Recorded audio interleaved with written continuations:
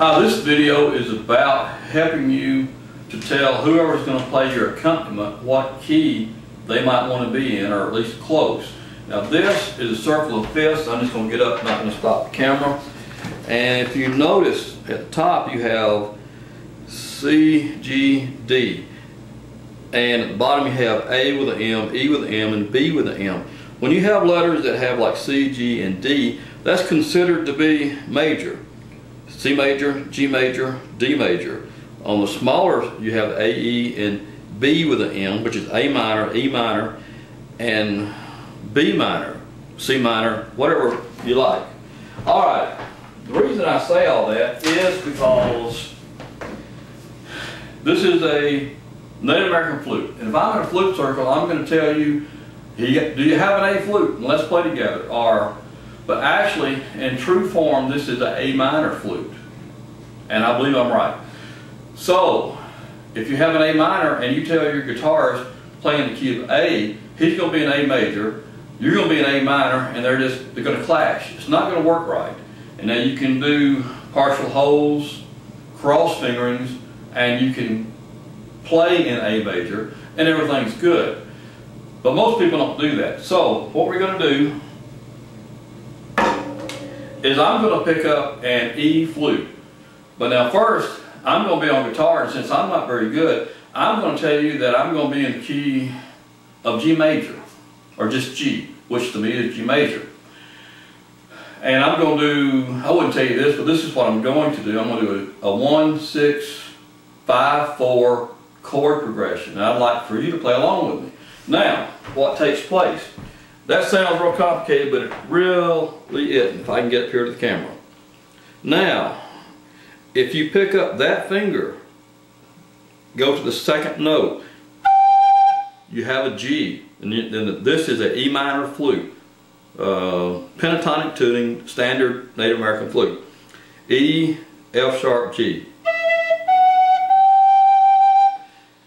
So, when you see your guitarist, keyboard, whatever, and by the way, folks, this is Matilda. This is my favorite instrument to play, other than my banjo. If you tell your guitarist that you need to be in a major key, now you can tell him E minor. And if he plays in E minor, you have that, and your E minor flute will work. But if you want to have a little happier sound, and you want your guitarist to play in a major key, which would be 6th finger up, that's going to give you this note.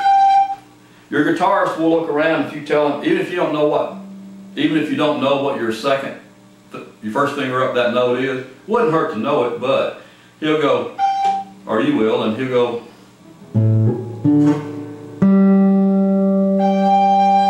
and when he hits that note, he'll know that you're playing a G.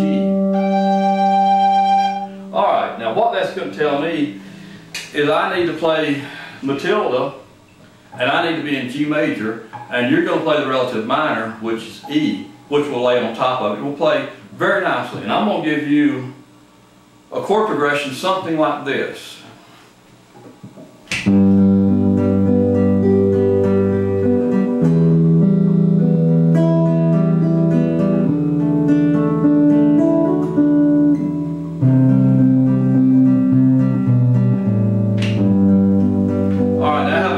Or a key of G, G major chord progression going. Now I can pick up an E minor flute, which is a relative minor, and play right on top of that.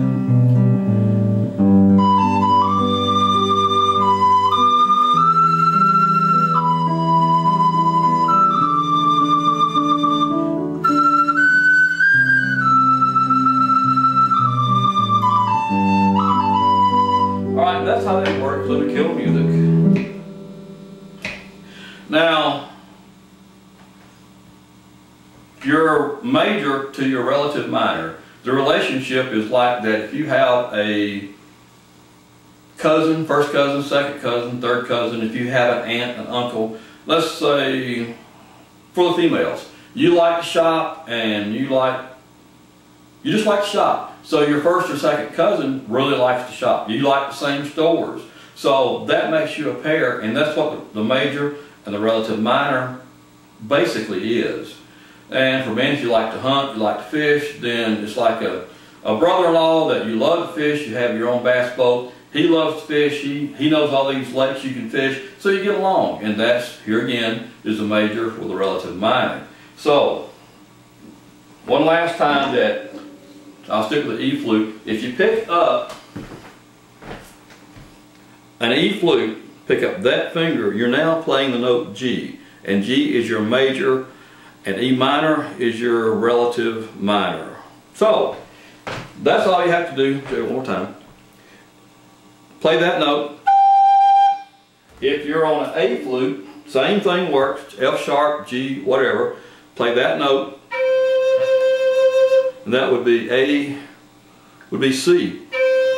So I would play in C major to back up this flute, or A minor if I want to play that. But anyway, I hope that makes sense. Someone asked me why I put these videos on there, because when I started playing, I didn't know for 2 or 3 years there was such a thing as a flute circle. So what I've learned is things that I have stumbled across, kind of beat myself in the head trying to learn these things. So I'm just trying to pass on just a little knowledge, and maybe you can spend more time playing and you'll have more fun playing. So anyway, y'all have a good day, and let me hear from you.